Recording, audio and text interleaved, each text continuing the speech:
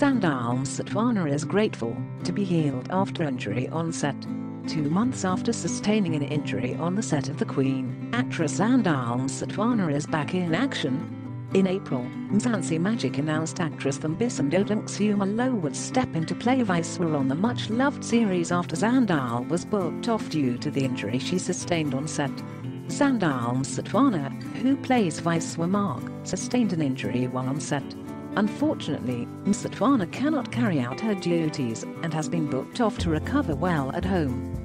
Returning to Instagram for the first time since the incident, Zandile told fans she was grateful to be completely healed.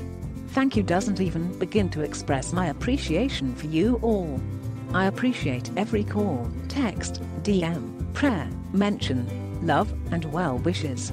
I'm excited that today I'm leaving my house completely healed and strong, going back to what I love," she said. Yeah.